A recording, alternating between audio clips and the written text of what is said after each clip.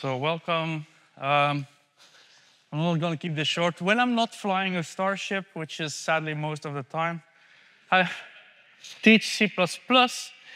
And teaching C++ is hard, right? Even though some people tell you you can learn it in 21 days, this is the only real solution I've found to do this. This works, right? Long story short, you learn C++, then you study time travel and biology to make yourself younger, go back in time, kill yourself. After 21 days, that will work. So I wanted to make teaching easier. What do you do? From DAE, where we work, let's go to a good conference and find some smart guy to talk to.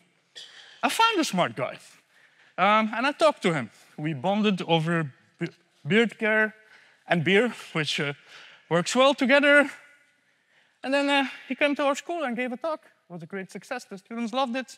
Only was slightly longer than we expected to. It was great. And what I noticed is he was talking a lot about hardware. And when I saw this scheme, it reminded me of some other scheme I had been looking at. People who know this, the best processor ever, I'm sorry, Z80 people, 6502. It's better than the Z80 because it's simpler, and simpler is better. So that was his one.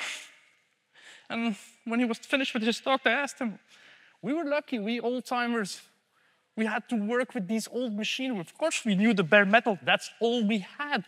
How do I do this with my young students? And he told me, take away the shiny stuff. This is all the encouragement I needed because I had been toying with an idea. Let's have the students develop something on these old machines. Unfortunately, this 6502 machine, which is super cool, wasn't very popular. Students don't know it anymore, but they know the NES.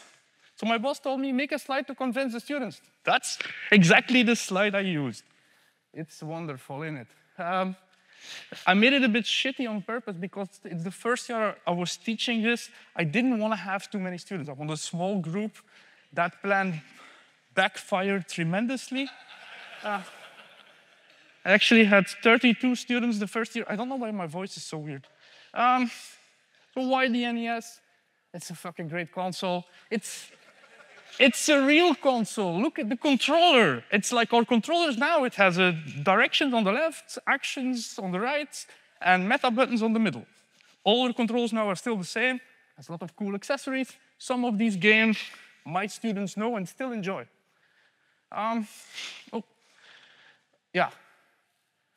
Another advantage was I had recently acquired a book. I'm not addicted to book buying at all.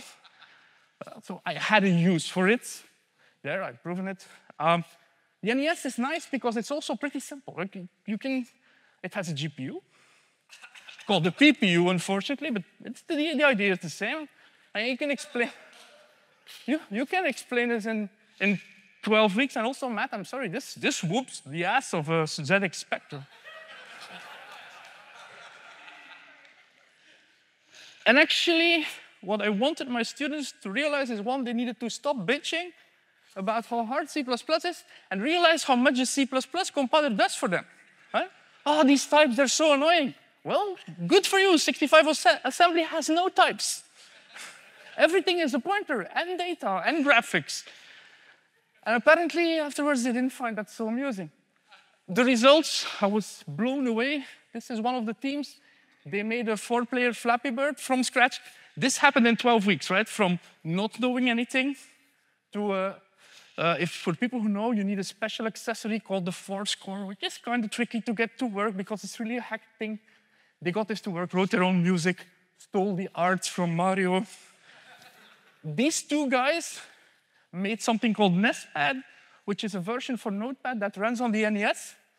It supports not the graphics, that's something they spliced in there, but several fonts and colors, and it's great.